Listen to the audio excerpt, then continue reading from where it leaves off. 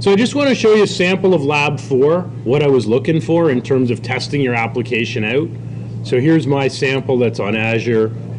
So I left my original connection string, my ASP.NET identity connection string alone, so I could log in. But now if I go to any of the other pages,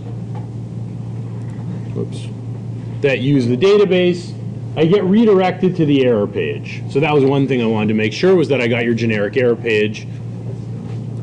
I also wanted to check for .NET 404. So if I go .NET 404, if I put in an ASPX extension, I should get a 404 page. A few of you didn't bother making separate pages for generic errors in 404, and you need them. That was part of the requirement. Okay, you should have a specific page for 404 only. And in the lab requirements, I asked you to have both. So if you only made one error page, you probably lost a mark. We also wanted to check for IIS errors. So if I went to a page with an HTML extension, that was handled. Or if I simply went to a directory with no extension, all of those got handled. I did go into everybody's Git repositories and look for try-catch blocks. The other thing I wanted to do was make sure you had enabled Elma, which I did here. Whoops. Would help if I was on the right one.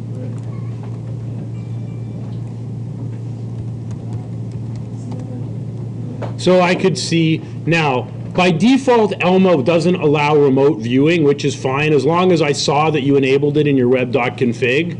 You got the marks for it. To actually have it show up remotely, there's just a setting in web.config where you could enable it. Is that bad if it's remote? Well, while you're developing, and you can also, so I just toggled, by default this value is false. The allow remote access is set to false. I just turned it to true so I could see it for the purposes of the lab. The other thing you could do is you could set it to true and you could deny users question mark. So you have to be logged in order to see the error log. So that's kind of a compromise between the two. Yes, we're allowing remote access, but we're only allowing remote access to authenticated users rather than anonymous users. Or we could allow it to, an administrative user only. If we wanted to. Change that then? No, you don't have to change it. I'm just showing you how you would enable it. You didn't lose a mark. As long as I saw in your web.config that you had enabled the Elma package, and when I went there, rather than getting 404, I would just get a message saying you're not authorized to view it. That was fine. You didn't have to enable the remote viewing. Okay, I'm just showing. If you wanted to see it remotely, once you push it to Azure, that's how you do it. You just need to change that setting. And then you can view it.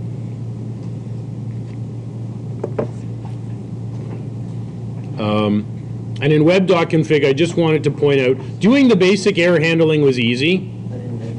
So you just needed the custom errors tag and the 404, so they each redirected to different pages, and both of those you had to go back to the root folder to find them.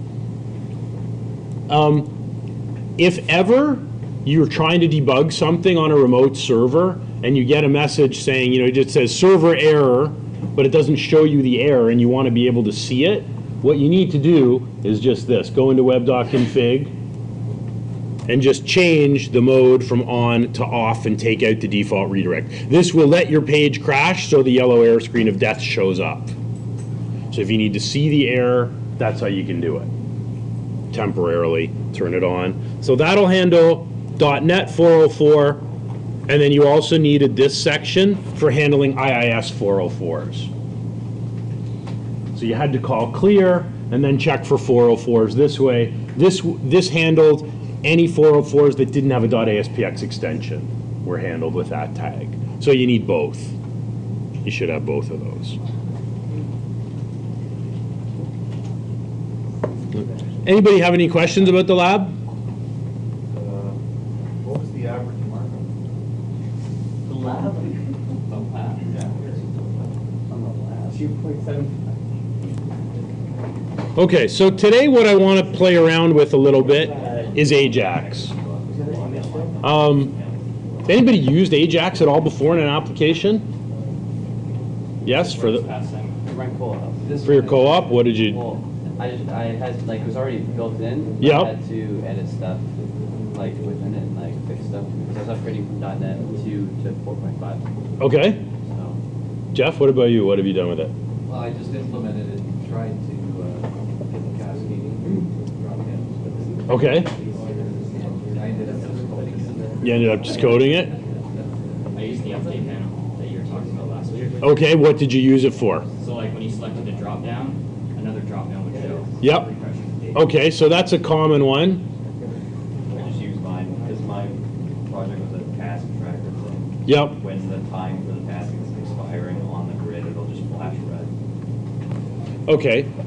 So what are some of the benefits? Why would we consider using AJAX? What does it allow us to do, basically? You don't have to refresh the page.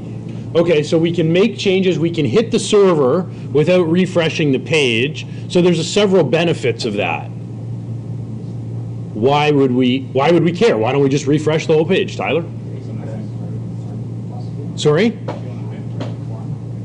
Yep, so we could show or hide something without having to reload. When you refresh the page, it goes to the top, which is annoying. Right, if the user's interacting far down on the page and we need to do a refresh, they're going to jump back to the top. So if we use AJAX, we can keep them in the section of the page that they're on. I like that. You like that? Why else? Well, why else does it give the user a better experience? It keeps them where they are. It makes it smoother, so it almost feels to them like it's real time, like it's almost like a real time statistics type thing. Right. You know, it sort of takes away some of the vagaries of HTTP in the browser, which is really a crappy client, crappy user interface. Right? What about performance? Well, you have to, then you have to disable ad block. So, I mean, really, like, the user's gonna get a much better experience seeing, like, all the great things that Google wants them to see, you know? Well, I mean, it really is about user experience, but it's also about performance. So user experience is part of it. The user gets a smoother, more consistent experience, but there's also performance benefits to using Azure. Why does it matter from a performance point of view? All on server side. It's actually not. It's all client side. Some server side, client side. Well, let's think about it. Let's say we have a big page with a whole bunch of data, and we just want to refresh or update one section of the page. Why is it better from a performance point of view to use AJAX and simply update that one area that's maybe 1/10 of the page rather than reloading the whole thing? So it doesn't have to reload all the data that would come with the page other than that one part. It has to take that one data piece and bring it in. Right. So if we've got a page with all kinds of stuff and all we want to do is update a drop-down list, well, to refresh the entire page means all of that overhead and payload has to get reloaded. It's going to take longer. It's going to use more bandwidth. Why reload our navigation and all these other parts of our page if we simply want to change one or two elements? So from a performance point of view, and particularly we're using cloud hosting, you know, you're paying basically per the amount of usage. So it's particularly important. You're not paying a flat rate for cloud hosting. You're paying basically by the amount of traffic and bandwidth that you're using, so it makes sense to try and minimize that. So what we want to do is implement some AJAX into our Contoso solution, both to give the user a better experience and also improve the performance of it. So the AJAX thing? So what I'm going to suggest, if you did Lab 4, which looking around, pretty much all of you did, if you did Lab 4, then I would work with your Lab 4 solution because that's probably your most up-to-date version of the Contoso application. If you didn't do Lab 4, then you might want to take your lesson. Well, lesson 11 was the lab. That was last week, right? There wasn't a separate file. So probably lesson 10 is your most recent version if you didn't do the lab. Okay, so I'm going to just work with my lesson 10 solution, export it as a template, and I'm going to create a lesson 12 solution. So if you want to go ahead and make a new solution with whatever the most current version you have of Contoso is.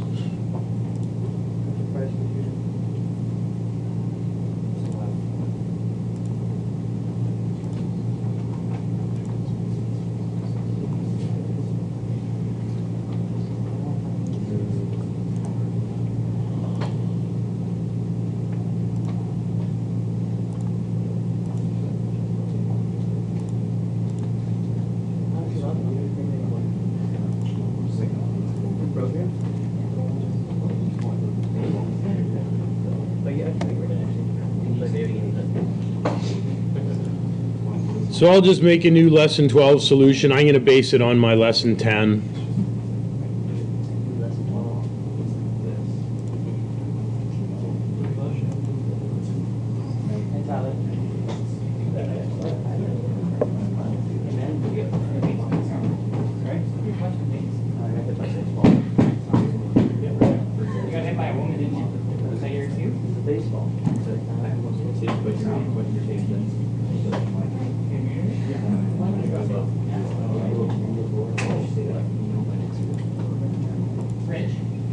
Tyler. Why is it so hot, everybody? You just don't know it. It is our thanks for living in such a brutally cold climate the rest of the year. How about that? That's my answer.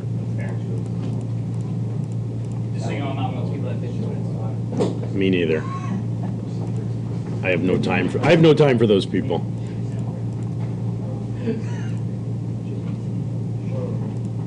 Brayden takes the baseball, right? You do play baseball, they listen to music. I do. Are you part of the tournament? Yeah. You are? Yeah, actually. Oh my god. Stop. Okay, so you can get your solution up and running. Yeah. And I couldn't read it. It was so high. Should we read the ball? Like, I think my glove. You down? No, I got back on that ball.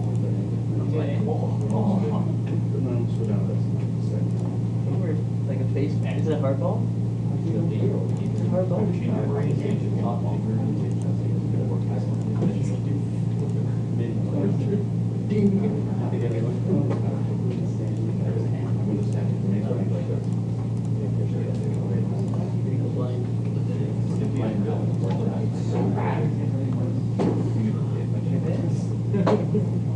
make me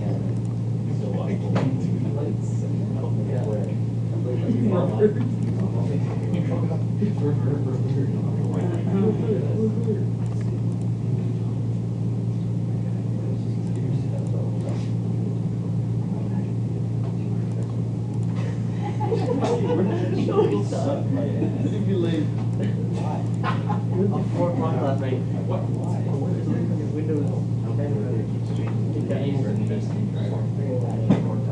Where's my tree?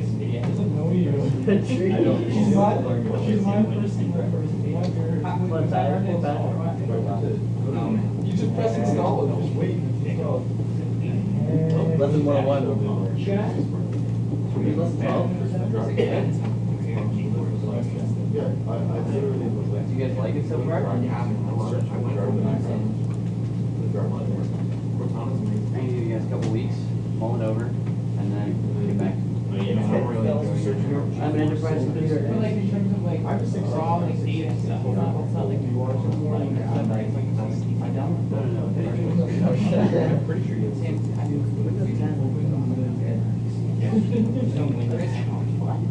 I just want Windows, man. If I have Windows, I'm good. We'll talk about it later, dude. Are you busy right now? You could say that. I'm just kidding. I am teaching your class. What do you say? Are you busy over there? Like, he's teaching. I mean, if you want to teach the class, then I wouldn't be busy, but I have that solution pretty creative. excellent. So we just need to look a little bit at how AJAX works compared to a regular HTTP request, right? So our normal path, I go in and I click on a link, which loads. So just clicking one of these links generates an HTTP request to the server.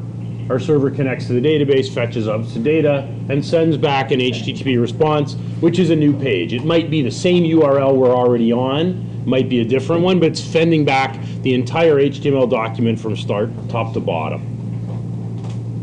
An AJAX request is going to look a little different. In this case, rather than using an HTTP object, we're actually using an XML HTTP request. Do you prefer to use jQuery for this? Or do you prefer to make the HTTP object? No, we're going to use AJAX because I want to show you how the .NET AJAX library used. Oh, there's a library for it. There's a library for it. it will write all of the code. It'll basically, just like our validators wrote all of the JavaScript validation, the AJAX, there's a control toolkit that will write all of the AJAX for us. Oh, well, goodbye, jQuery then. No, that's what I used to, Well, we might still want jQuery for other things. No, I know, but I would use the .get command in jQuery. Yeah, I mean, you can do that as well. You've got the option.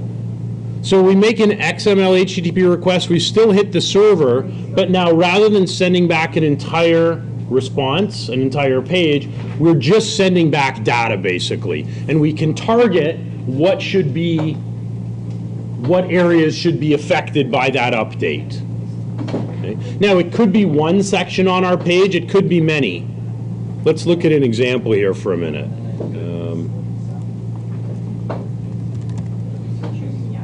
So let's go to Amazon. Okay. So if I go into my cart and do an update, okay, if I change the quantity here,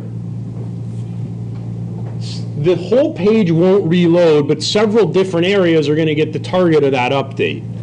Okay. Where will you see things being updated? Price will change if you change quantity.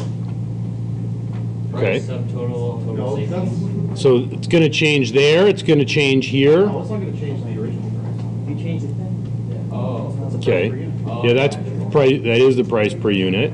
So where will we see updates? There's three things that are going to change. 3 items, I just have those in the cart. So our subtotal, the number of items in my cart's going to change, and Total savings. well, those two, that'll be in the same section. That'll also change, right? It's not going to fully reload the page though. I don't know about the cart. Well, let's see, Well, it did. That's good. right? That's not like local. It's AJAX. That's AJAX. So rather than, notice, there's no flicker here, the whole page doesn't reload, there's no need for them to reload all this stuff.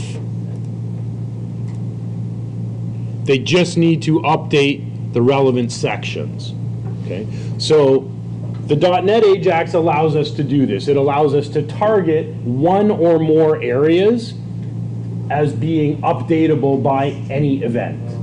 So we can trigger an event here, and we can update a section here, there, or we can do the update directly in the section, that section itself.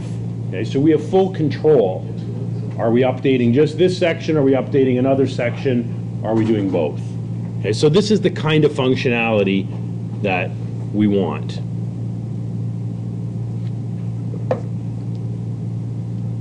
Now on your student page, I'm just going to go into my student page for a second. Do you guys have add drop downs on your student page? I think that you had to do that for Lab 3. Some of you probably have them and some of you probably don't. Yeah, I think so. You do have them? There should be a department drop down and a course drop down. I'm unable We gotta check right there. What? We want to add cascading drop downs. Well, actually, the other thing we want to do is when I delete, we want to use AJAX, so only the grid updates. We don't need to reload the whole page and run our query to populate this stuff again, right? Waste of bandwidth, waste of time and resources. So if I remove a student from a course, we don't want a full update. We just want this section to be updated only. So let's start there. Then we can add the cascading drop downs. You may have them already. So the first thing we need to do is talk to our friend NuGet. So if we use the package manager, what we want, if you just do a search for AJAX, We talked about what AJAX stands for. we should, thank you. I skipped over that. I think I left my notes in my office and they're not downstairs, they're in A building, which is super awesome. The first letter is asynchronous. What is the rest of it? Java and XML. JavaScript and XML, okay? So why is it considered asynchronous? It happened at the same time. That would be synchronous. Well, it's happening, it happens. AJAX is asynchronous. That's the important part about it. Asynchronously to what's happening on your screen. It's a separate thread. You're close, Sam. That's partly right. Why is AJAX asynchronous? Keep in mind these two kinds of requests. The page is static. Right. And there's asynchronous updates. So this is a synchronous request. We request and everything runs all at once. The entire page comes back with the change data. This is asynchronous because we're not reloading the entire page. We're only getting part of it and updating one or more parts of the page. So it's an asynchronous request. Okay. It does use JavaScript, and the request originally is using an XML HTTP. So that's where the name comes from. Doesn't mean we actually have to write XML. We don't. So that's where the name comes from. And you guys will be doing more. Have you done any asynchronous programming at all in any of your other classes? No. Have you guys done your advanced web programming class already? That was with Tom. Okay.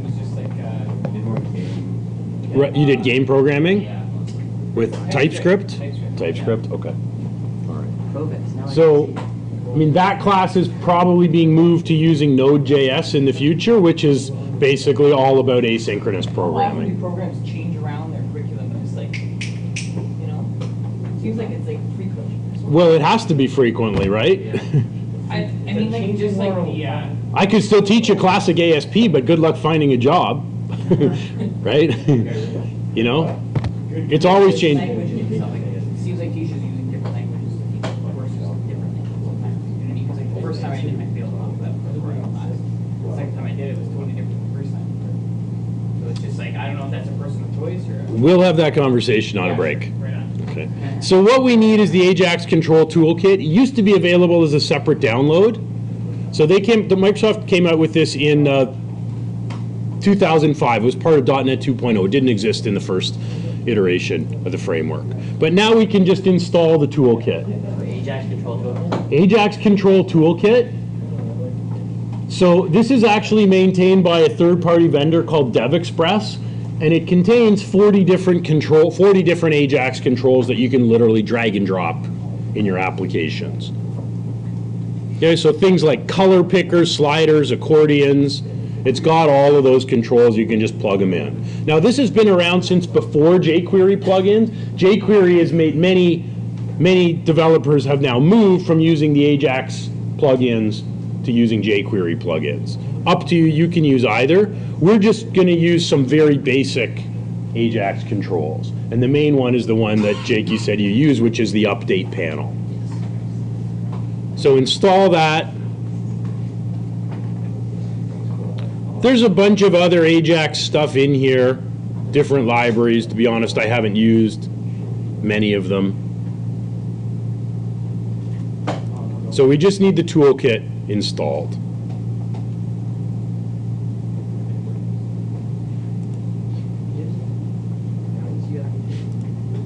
So it should add a reference to in web.config.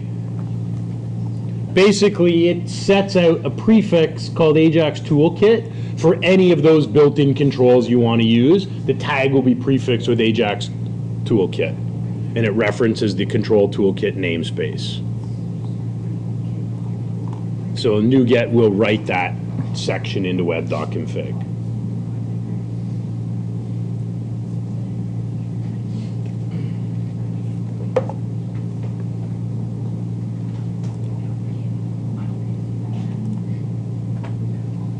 So if we open up, go back to our student page, what we want to do is we want to set our grid so that when a post back happens inside of the grid, it only affects that section of the page. We don't want to reload the whole page. We want to do a partial post back. Okay. So I'm just going to indent my grid a couple of sections because we're going to wrap it.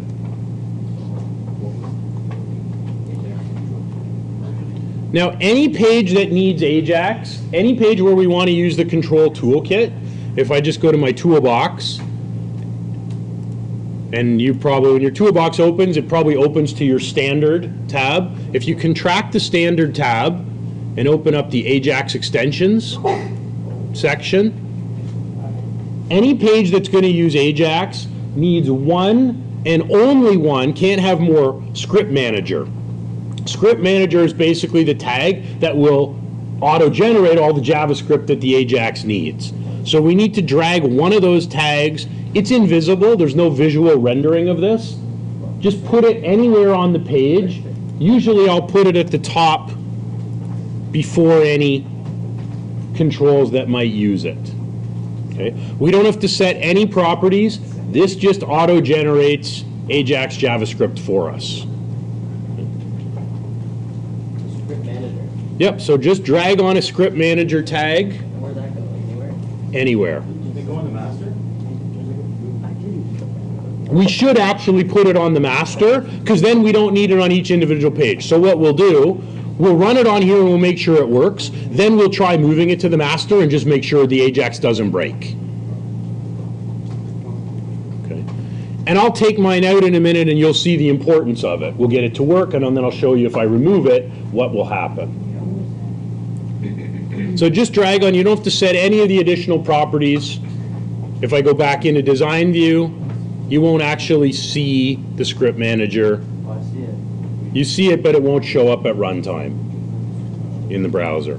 So if I refresh my student's page, sorry, my student page, go back into this user, there's nothing here. You don't see any tag. But our tool, AJAX tools, are going to use it. So in here, I've indented my grid view because I want to put it inside of an AJAX control. So the tag we want, the tag we use most of the time, is the update panel. So the update panel, basically anything where we want it to trigger an AJAX event and we just want that section of the page to be updated, we put it inside of an update panel. And there's several properties with the update panel and tags we need to play around with. So you can just drag an update panel on, and then we need to move the closing tag below our grid. The grid needs to appear, needs to live inside of the update panel. I'm also going to give, so just like all our other controls, Visual Studio gives it an ID. I'm going to give it a descriptive ID because later what we'll want to do with these update panels is make it work like Amazon, so an event in one section can trigger updates in other sections. So we're going to need to be able to set the targets of our updates. Well, in order to do that, it's going to be easier if our update panels are descriptively named rather than being called update panel 1, update panel 2, 3, etc. It doesn't tell us very much about where they are and what they do. So I'm just going to call this one, I'll call it, let's see, update, call it UPD for update, update grid. Okay. So I'll prefix all of my update panels with the prefix UPD. Now notice it doesn't like the tag here. Suddenly it's giving me an error saying we don't like the grid view inside, directly inside our update panel. So that's a clue that we need another set of tags to go in between the update panel and the grid. So if I open a new tag, we've got two options. We've got a content template and we have a trigger. So which one of these do you suppose should be wrapped around the grid? Yeah, so the content template, basically what lives inside of this update panel. So I'll open and close the content template, and then I'll drag my closing tag down after my grid view.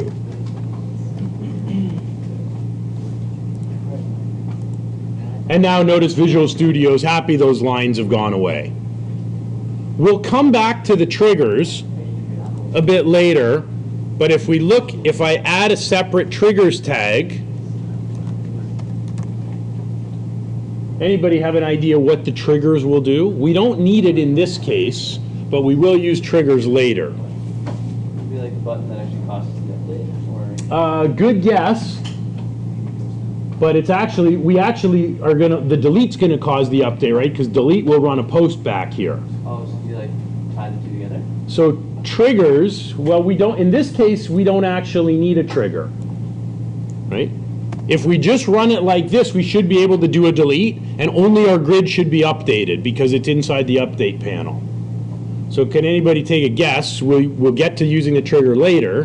What would the trigger might be used for? The trigger might also cause other things to be. You got it. So a trigger is when a post back or an event inside of this panel should also affect another area on the page that's in a separate update panel. We can say that when a post back runs here, we can tell it what event to code to trigger and what other area or areas should get updated, which is basically what Amazon's doing here, right?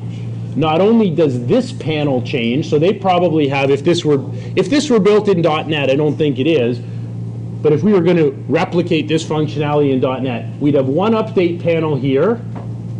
So doing a post back here automatically updates this inside the content template. But then we would also need a trigger to update this panel and probably another one to update that panel. What do you think this is made of if it's not done? That's a really good question. I can't I've looked into it before. I can't remember what they're using. It's not .NET. How do you know though? Oh, yeah, give the source.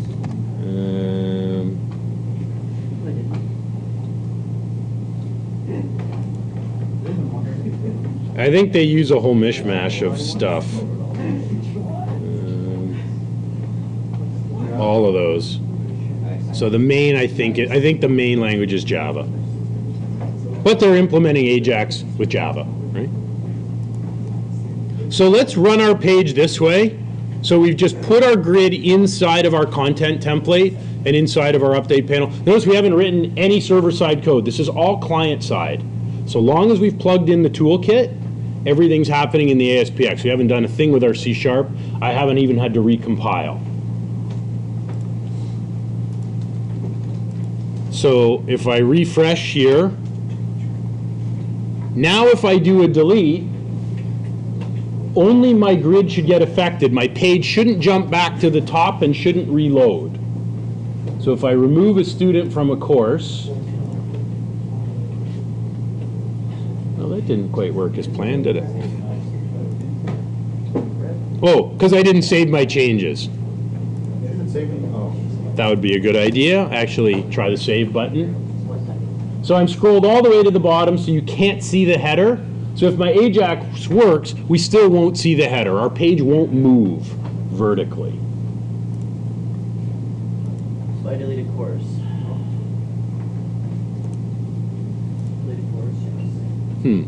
Let's see what I did wrong. Now we can also see what our script manager does. Oh, remember we set up had an error. In our connection stream?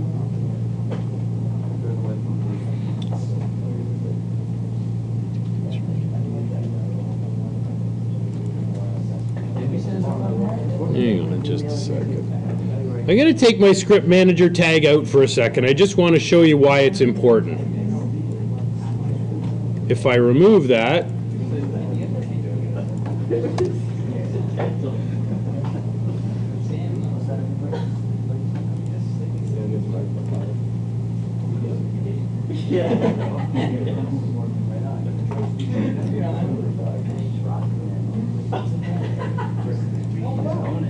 okay. So if I take that out, it says my grid requires that there's a script manager and it must appear before any controls that use it. So you can't drop the script manager on the bottom. It's got to go before you try and use any AJAX enabled controls. So if I put that script manager back,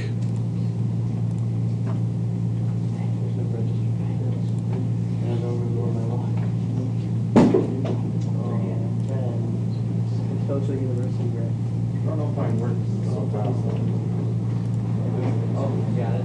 So it's on.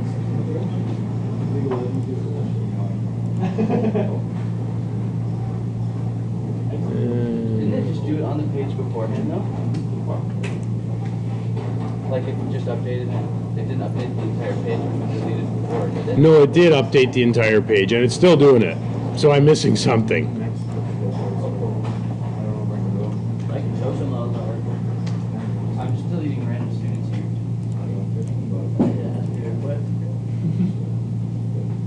How do you know if it's updating the entire page? It does the spinning circle. You can see it flicker at the top, but also it shouldn't take you to the top of the page. Oh. It should stay there. So you'll notice it also gives you asynchronous. But it's not quite behaving the way I want it to. Bear with me for a I'm going to add this into my update panel. This may not fix it. One other property we can set is the update mode. We're going to set as conditional.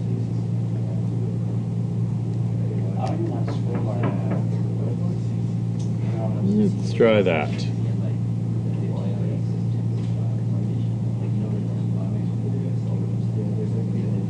Why is there a random sales rep that has no like sales rep there for selling food? That's a lot. Still not working the way I want it to.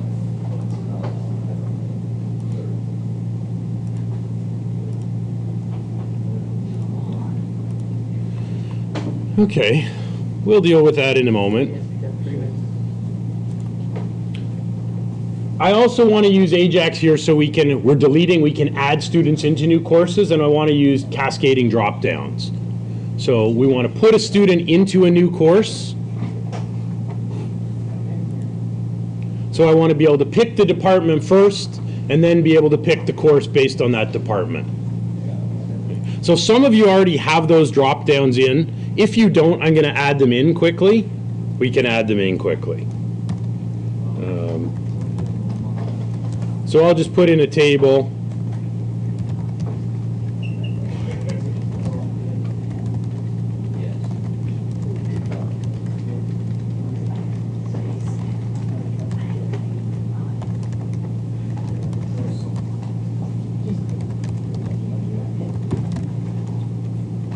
So we'll put a few headings in the table that said department, course, and add.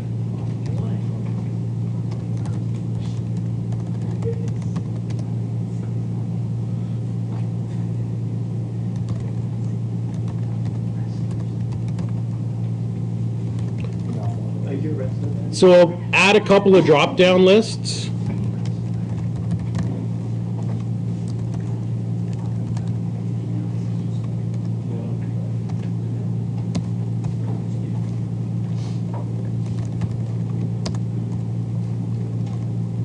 So some of you already have this.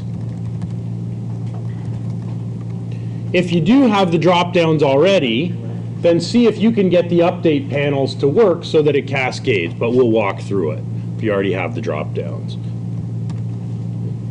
So I'll create a department drop-down. Table stripe. Doesn't matter, that doesn't show up. Then I'll create a course drop-down.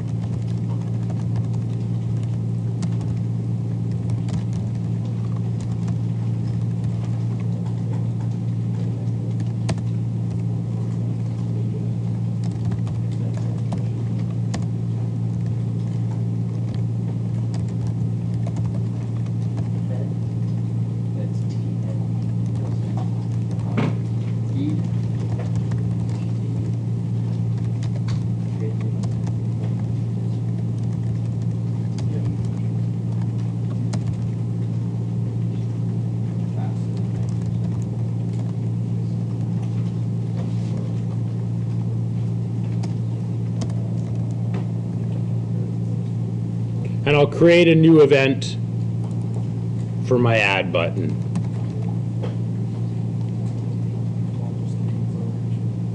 So we'll have two drop-downs. So below our grid of existing courses for that student, we'll let the user pick a department and then pick a course and then add that student into the course.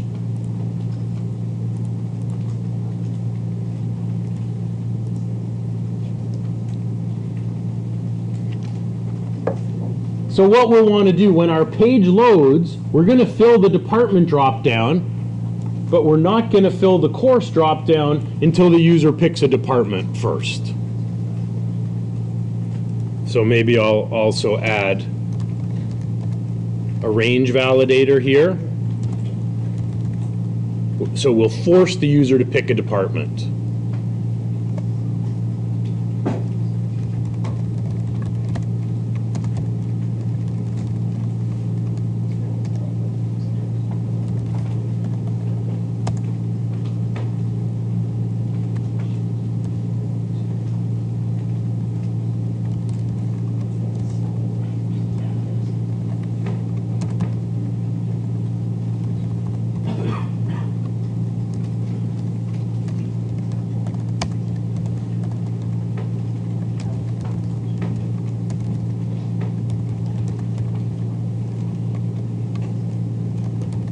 So we're going to force the user to pick a department.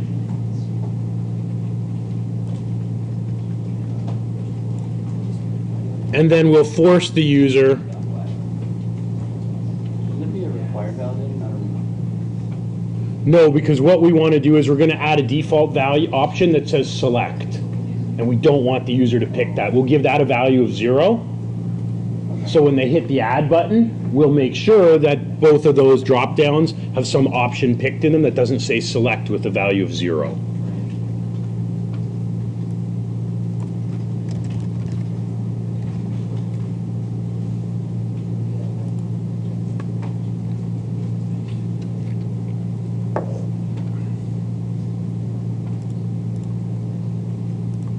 So I'm just going to reload this just to check it for a minute, see how it looks. It should be empty right now.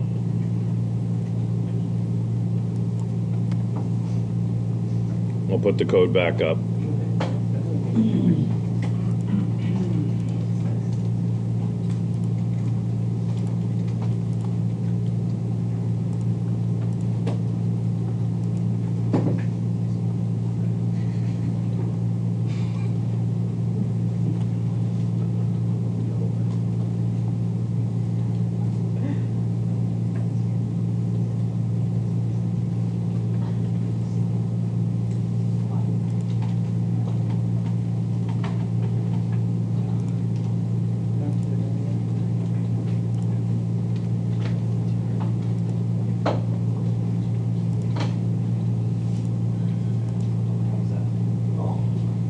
So when our student page loads, we want to fill the department drop-down.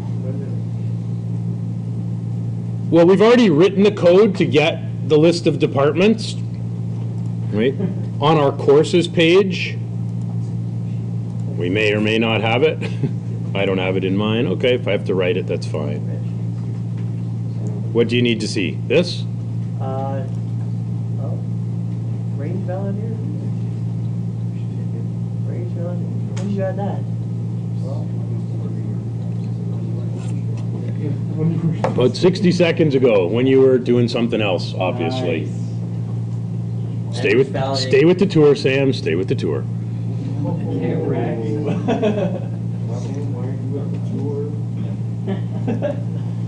ID is control equals. So this first range validator validates the first drop down, and the second one validates the course drop down.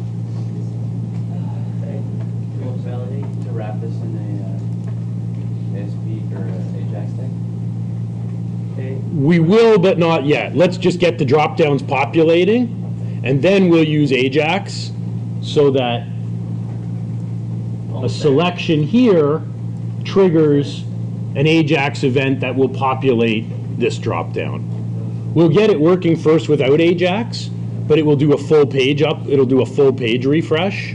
So we'll get it. That'll be step 1, and then step 2 will be to make it so that it only updates that section in blue rather than updating the whole page. Why are you class, label danger. I would use a target thing then? If you're changing the one on the Strange grid? danger. Yeah, we can use a trigger Or trigger, sorry. for that. We're doing the same thing for DDL course. So when our student page loads,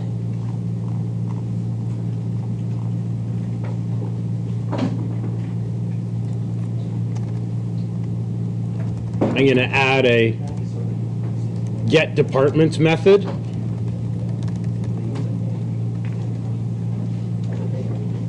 We already have the code to get the departments, I think, on our departments page. You may have it already. I don't have it, so I'll just write it.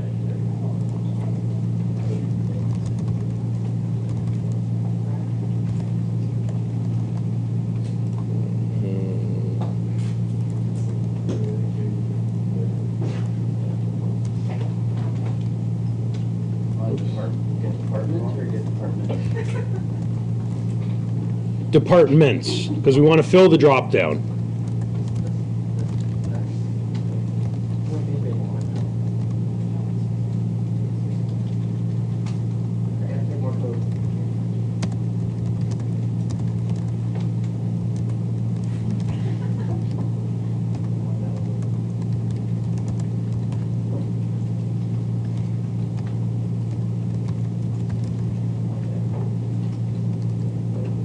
So we'll just run a simple query. We'll order by the department name. We want our drop down sorted alphabetically. And we'll just connect that up. So we're adding get departments to our queue. Yep, because we need to fill the department drop down. I feel like it's a lot of code in ASP to be done. Yeah, you could put it in you could move this into a separate function if you wanted to. Aren't you gonna take that? You can't just install the ASP like that. I mean, like, you could probably put this in a class somewhere and Yep. use it over and over again. Yes, you could. We're not learning how to be efficient here, You can't just like install this one. The other thing is we want to fill this only if post back is false. So I'm going to change this condition. I'm going to nest this inside.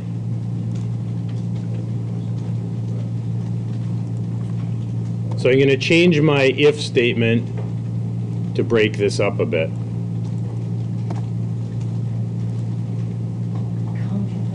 So I'm going to just cut that condition for a minute. So if it's not post back, we'll call get departments. And then, if it's not post back and we have the query string, we'll call get student after. So we're always going to run this if post back is false. And then we'll run this if we also have a student ID. So we'll fill the department dropdown, get student if we have an ID in the URL.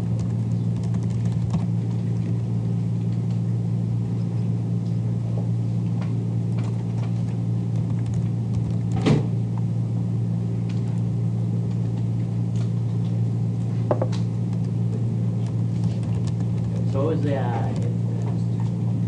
statement up there somewhere? What is that actually doing? So if we have to do that, So it will always fill the dropdown. run it. Oh, add it back. Mind you, I guess it doesn't matter. I suppose if we're adding a new student, we don't need to fill the dropdown because we want to add the student record first. Now that I think about this, that probably doesn't matter. We probably didn't need to change our if condition.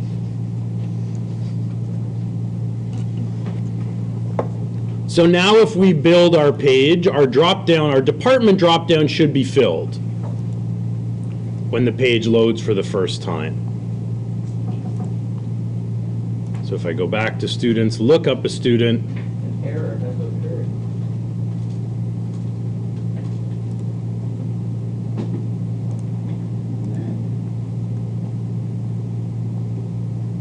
that's interesting. Where is my dropdown?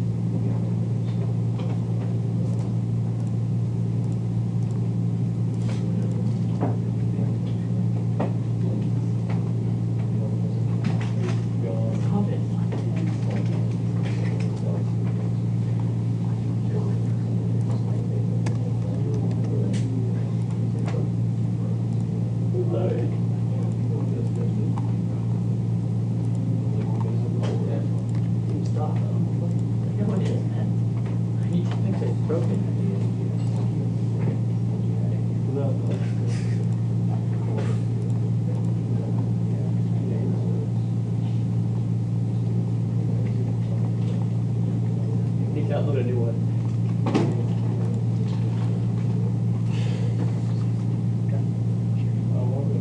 So does anybody have their department drop down filling? I'm not sure where mine is exactly. Oh. Oh. Would help if I was working in the right page. So there's my student page. Awesome. I have 2 versions of it. I forgot to put my stuff inside of admin. That's fine.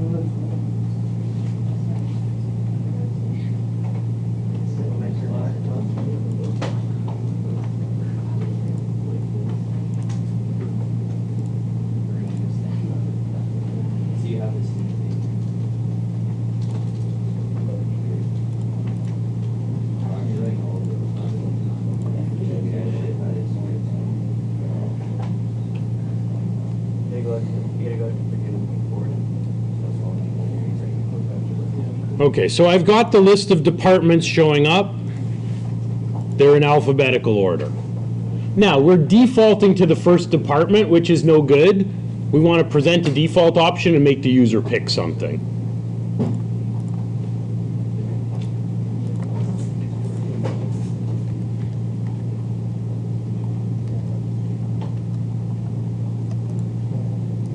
So we also want, when we load our department, to add a default option.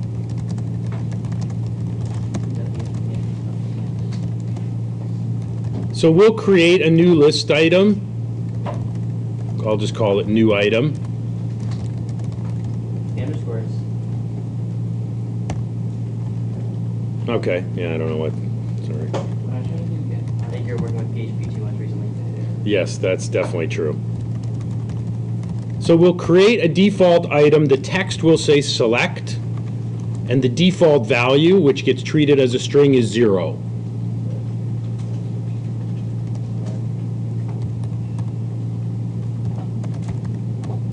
So we'll insert this new item at position 0. So that becomes the first option in the list. It must be going too slow for you guys because I see lots of Facebook and phone, so I can go faster if I'm bored. If I'm boring you, I can go faster. It's fine. So now I'm like, yeah, it's too late for me now. Oops. Sorry, at position 0, and we put in our new item. So create the new item and insert it as the first item in each dropdown.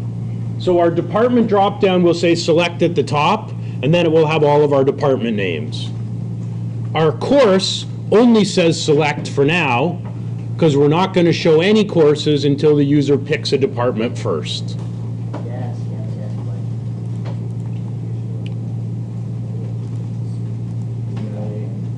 So we need to add this item after we bind the grid, because binding the grid will wipe out anything that's already, binding the drop down here on line 42, this will wipe out anything that was already in it.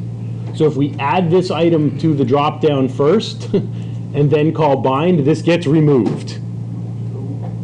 So you got to bind it to your set of data first and then add the default option and put it at the top of the list second.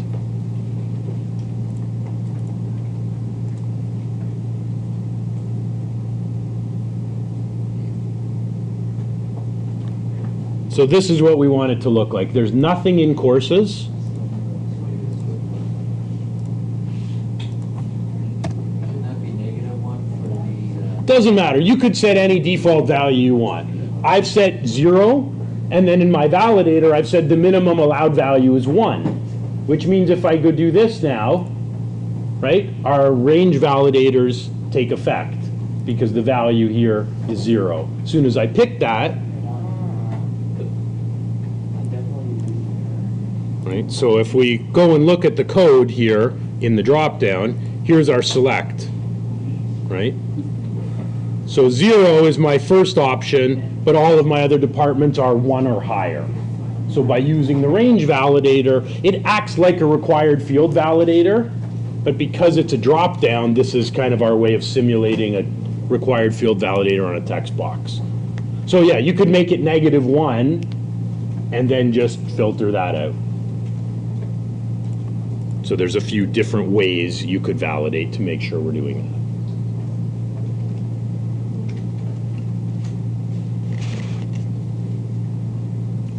So the first part of this is working. We can populate the departments, but now we want to cascade that so when the user picks a department,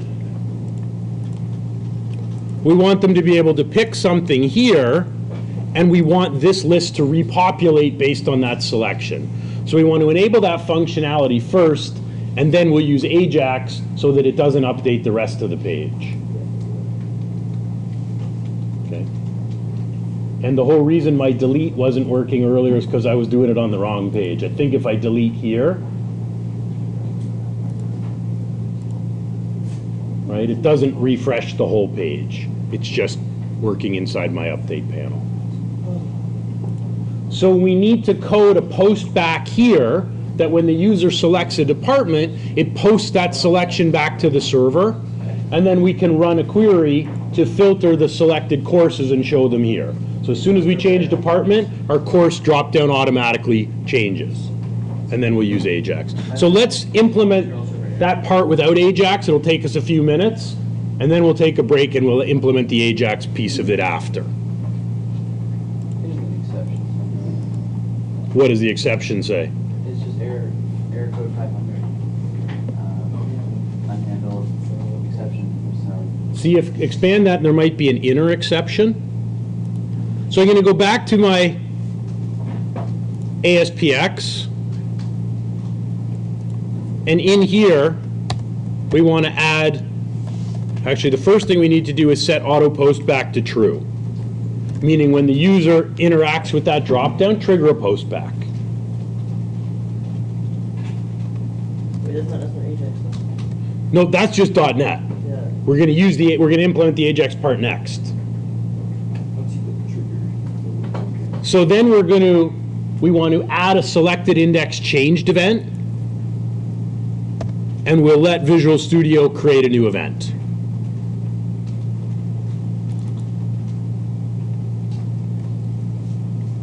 Which will automatically write. You can see there's unsaved changes now in the C# file because we now have selected index changed event. Auto post back to true. Yep, so set auto post back to true and create a selected index changed event. So yeah, we can do this without AJAX. We can let a drop-down selection trigger a post back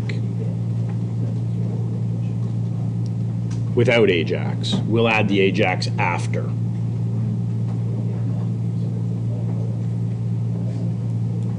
You do that for all of them? Sorry? Just the first one. Just the department.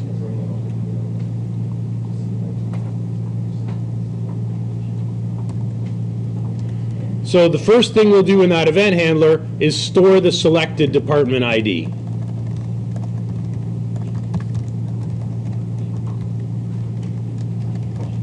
So I'll just create a variable, an integer variable, and we'll grab the user's selection and convert it to an integer.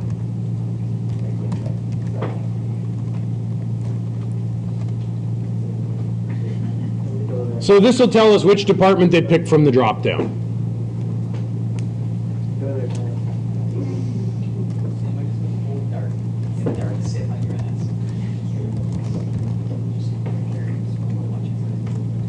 So now we need to connect to the database,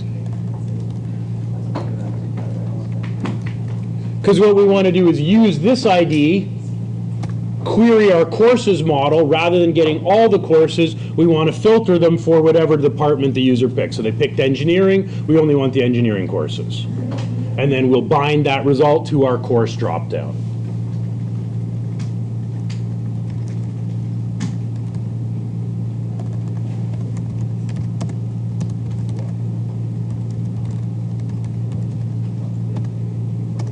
So we're going to pass in a where clause.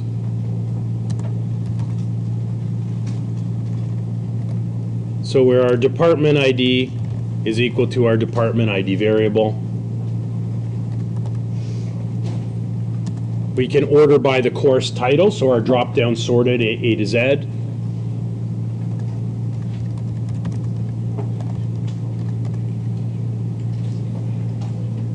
So this will run an SQL type query where we're filtering those courses out and we're ordering the results. Now we just need to bind that result to our drop-down.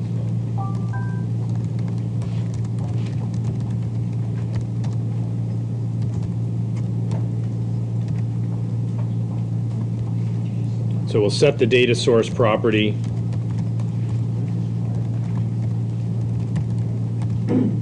and call data bind.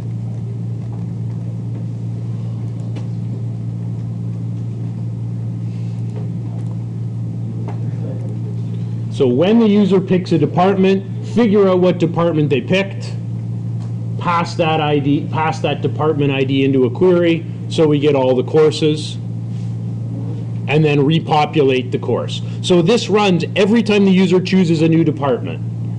It's constantly changing what courses will show up in our course dropdown. Now keep in mind, this is also going to do what with that default option, right? By default, our course dropdown has this option. What's going to happen every time we bind? It's going to remove that, so we probably will want to put that back and force the user to pick rather than just giving them the first one in the list. So let's try it out and make sure that it works. So now if I pick a department, it posts back, which is annoying because it took me to the top of the page. Yeah.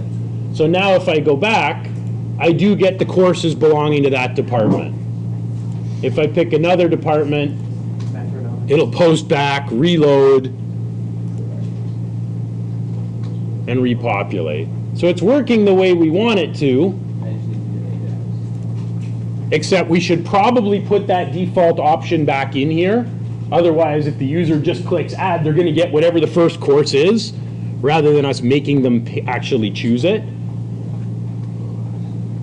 So we'll add that default option back, and then we'll add AJAX. And then we'll also have to add the code here. So when they add it, we want to save that student into that course. We want to add them to the grid, and we'll use AJAX to just update the grid. So we'll use a trigger for that. When they click here, we don't need to update the whole page. This button just has to update this section. So we can use a trigger to do that. So we will put back the default course option. Let's not reinvent the wheel here. We'll just go up here. We'll grab that code. We'll paste it in, except we only need to do this for the course. We're not repopulating the department, so we don't need to put another select option in the department, or then we'll have two. So we can just remove that one. We only need our default option to be put back into our course dropdown.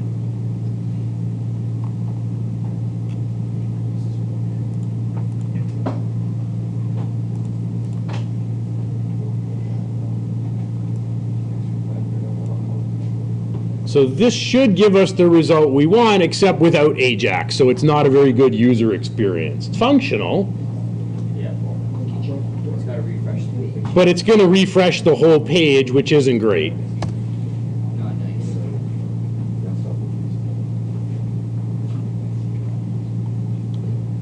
So if I pick, I get my select option, but I get my courses being filtered properly. Then when it comes to like a user, they expect AJAX, like, they expect just. They do. They don't expect. If you were the end user of this, you'd get irritated. You'd think, why do I have to scroll all the way back down? Right? And this page might be a heck of a lot longer than, this page isn't actually all that long. It could be very long. Or you could be on a very small device like a phone and you go back to the top, then you have to go all the way back and figure out where you were on the page. So AJAX removes that.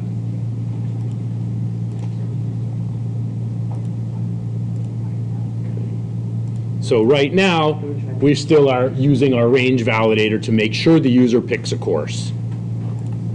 Right, our range makes sure the course ID is greater than 0, because we've set a minimum on this range validator. We set a minimum course ID of 1, and our select option has a value of 0.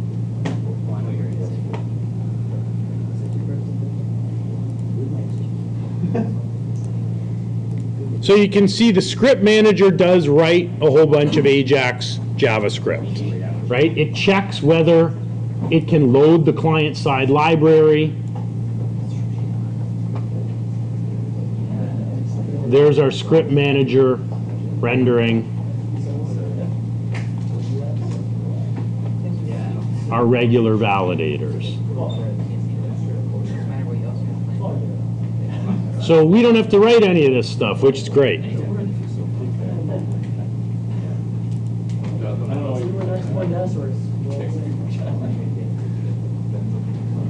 Okay, this is a good place for us to take a pause.